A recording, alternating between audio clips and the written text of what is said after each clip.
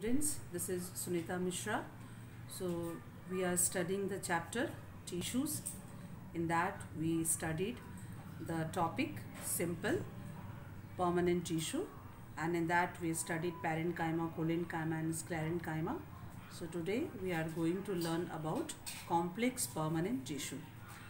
So complex permanent tissue, which are made up of more than one type of simple permanent cells, and that coordinate to form a common function of. Okay, then complex tissue, what is the function of the complex tissue? That they transport the water, mineral, salt and food material to various parts of the body.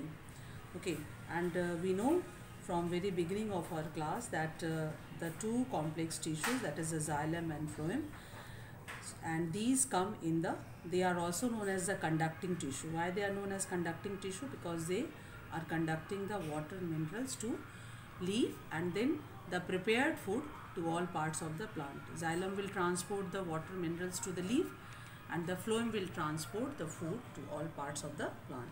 So today I am going to tell you about the xylem.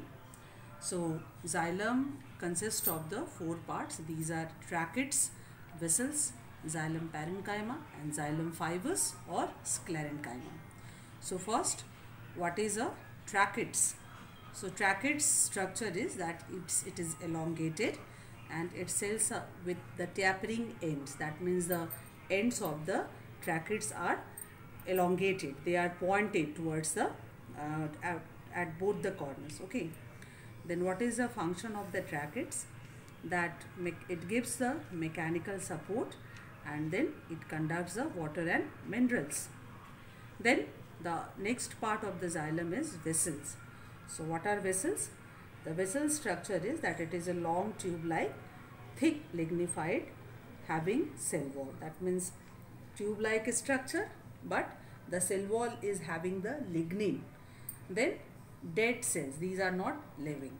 Then function, what's its function? The functions of the vessel is that it gives the mechanical support and conducts water, minerals and salt. Then comes to xylem parenchyma. Now parenchyma, they are living tissues, living cells. And what is the function of the xylem parenchyma? That is stores food and helps in the conduction of the water and minerals. Then the last part of the xylem is xylem fiber or sclerenchyma. What is structure? It is thick walled sclerenchymatous tissues. And what's its function? It again gives the mechanical support to the plant. So these are all the four structure of the xylem. And what are they? Tracheids, vessels, xylem parenchyma and xylem fibers.